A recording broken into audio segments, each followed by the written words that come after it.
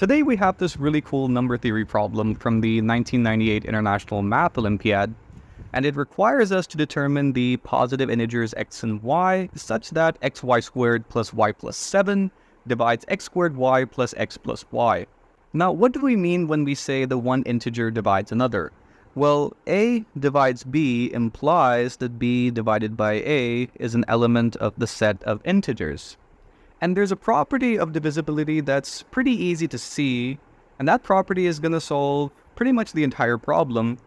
So c divides a, and if c divides another integer b, then this implies that c divides this linear combination of a and b, that is n times a plus m times b, where n and m are both integers. So it's given that this integer divides this integer. And we also know that every integer divides itself, because if you just take an integer, divide it by itself, you get 1, which is, of course, an integer. So this means that xy squared plus y plus 7 divides xy squared plus y plus 7. So we know that this integer divides itself, and we also know that it divides this other integer here, meaning that it divides a linear combination of them. So we can write that xy squared plus y plus 7 divides n times x squared y plus x plus y plus m times xy squared plus y plus 7. And since this divisibility is valid for all the integers n and m, we can pick any integer values of n and m that will make the structure of the number being divided much better, much nicer. And what exactly would make life easier for us? Well, I would like to get rid of the quadratic terms. So that's pretty straightforward. All we have to do is let n equal to negative y, and let's say that m equals x, and that should do the trick. So we have xy squared plus y plus 7 divides negative x squared y squared minus xy minus y squared plus x squared y squared plus xy plus 7x.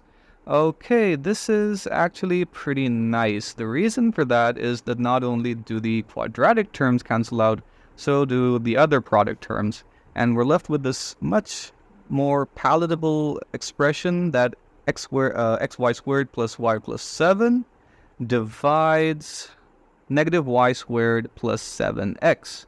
Okay, cool. So we know that this integer divides this other integer. In other words, we know that negative y squared plus 7x, because x and y are integers, is also an integer. And because it's an integer, there are 3 possibilities.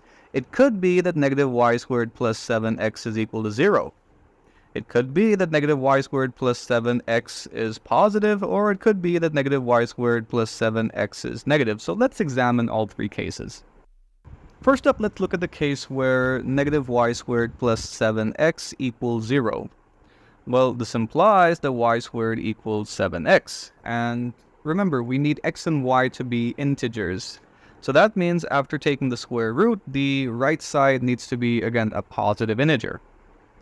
And that's only possible if x equals 7 times the square of some integer r. So this implies that y would be equal to 7 times 749, the square root, and the square root of r squared can be written as 7 times the absolute value of r. Okay, cool. So that means we have one set of solutions. That is y equals 7r squared times 7 times the absolute value of r, where r is some integer. Okay, now let's check out the case for negative y squared plus 7x being less than 0, which is equivalent to y squared minus 7x being positive.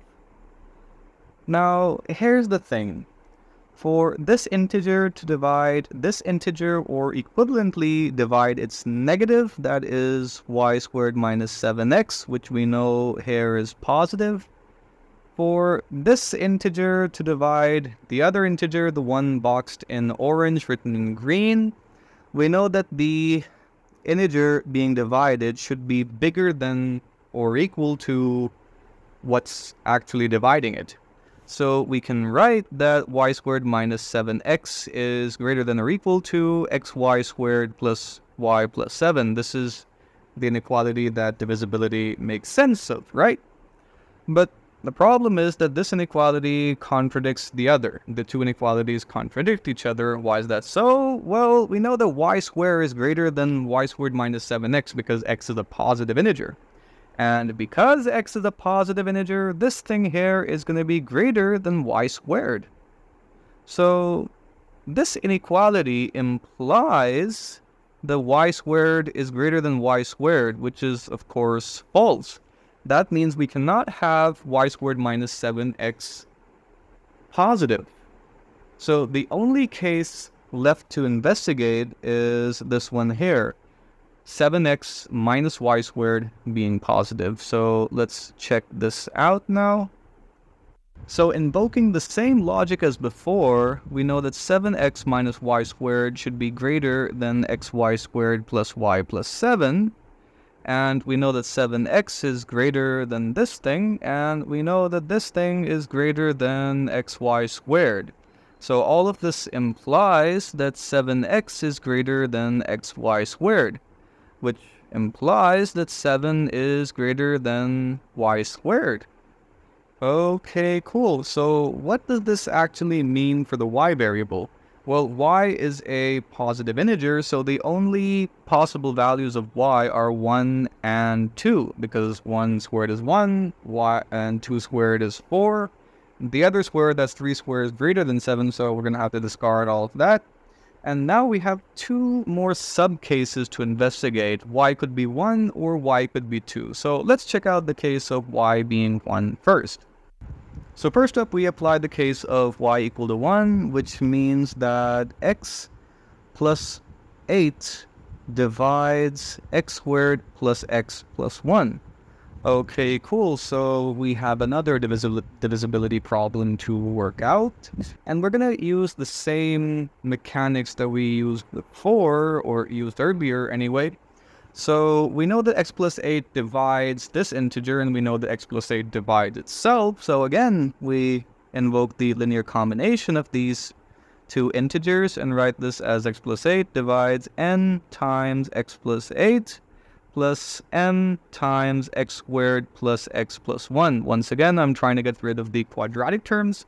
So let's pick n equal to x and m equal to -1, which gives us x plus 8 divides x squared plus 8x minus x squared minus x minus 1. So here's some cancellation taking place, and we have x plus 8 divides 8x, or rather 7x, because you have this negative x term as well. So divides 7x minus 1. Okay, cool. Now let's make this even simpler by eliminating the x term as well. Again, I'm going to invoke that same linear combination property, and we know that x plus 8 divides n times this integer, that's 7x minus 1, plus m times itself. So eliminating the linear term in x means that I should pick n equal to 1 and m equal to -7. So I have x plus 8 divides 7x minus 1 minus 7x minus 56, right? So that means I have x plus 8 divides, cancellation, -57. And if it divides -57, it's going to divide 57 as well. And 57 has a pretty neat factorization. We know that this here equals 3 times 19. And the other factor is 57. So we have some possibilities here. We have x plus 8. It could be equal to 3. It could be equal to 19, or it could be equal to 57. And out of these three cases, the first one is one we're going to reject, because if x plus 8 equals 3, then that means x equals -5, but we're looking for positive integer solutions to x and y. So that means x could be either 11 or x could be 49. So yeah, those are the solutions corresponding to the case where y equals 1. And I'll leave it to you to verify that for the case of y equals 2, there are no solutions whatsoever. So there you have it. That's our number problem solved. And I hope you enjoyed the video. Be sure to like and subscribe. Thank you. See you next time.